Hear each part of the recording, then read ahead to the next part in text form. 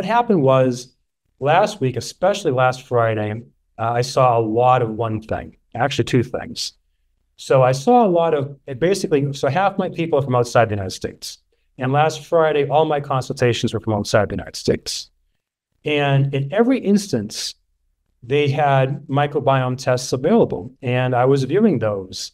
And in every case, their results were dramatically different than what they were verbally telling me were their problems. And I heard some very, very severe problems. And so if I was just looking at the microbiome results themselves, and I told them this, I said, you look to me like a perfectly healthy person. But of course, their life stories were very, very different.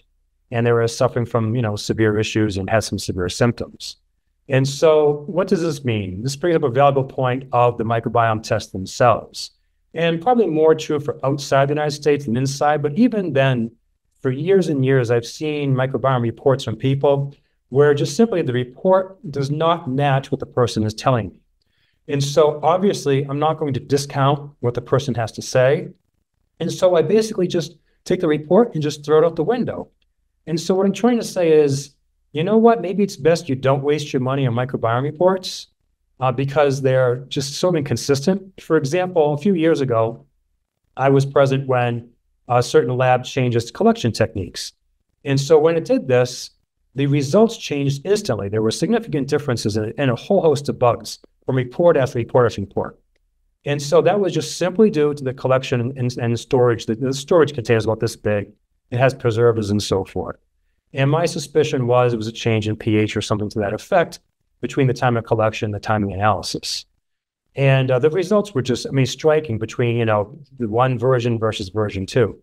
So my point is that I don't want you all to waste your money on these reports where I don't know where things are going wrong, but what I do know is that what I'm seeing on the report is not jiving with what people are telling me.